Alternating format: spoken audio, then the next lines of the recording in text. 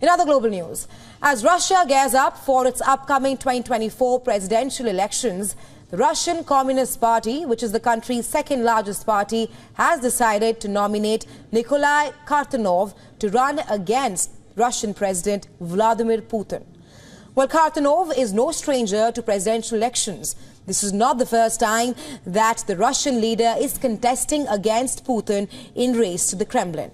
He ran against Putin in 2004 and managed to garner only 13.7% votes, while Putin recorded a landslide victory with over 71.3% votes. Kharitonov's candidacy has been supported by an overwhelming majority of party members in a secret ballot. However, the ballot only had Kharitonov name, leaving party members with no other options. The decision was taken hours after Russia's Central Election Commission barred independent contestant Yekaterina Duntsova from contesting the election. According to the commission, there were many violations in the papers that she had submitted in support of a bid. Meanwhile, hundreds of supporters of pro-war Russia nationalist Igor Girkin, who is currently in custody, rallied in Moscow to back his bid to run for president. He was detained in July on an extremism charge following a series of posts critical of the Russian President Vladimir Putin.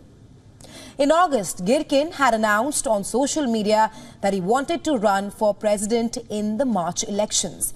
Girkin has repeatedly warned that Russia faces revolution and even civil war unless Putin military starts fighting the war in Ukraine more effectively.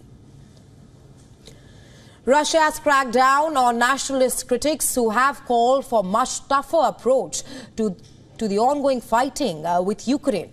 Putin has held continuous positions as the president or the prime minister since 1999, and this makes him the longest-serving Russian or Soviet leader. The Kremlin says that Putin will win the next elections also. This is because he enjoys genuine support across society with opinion poll ratings of about 80%.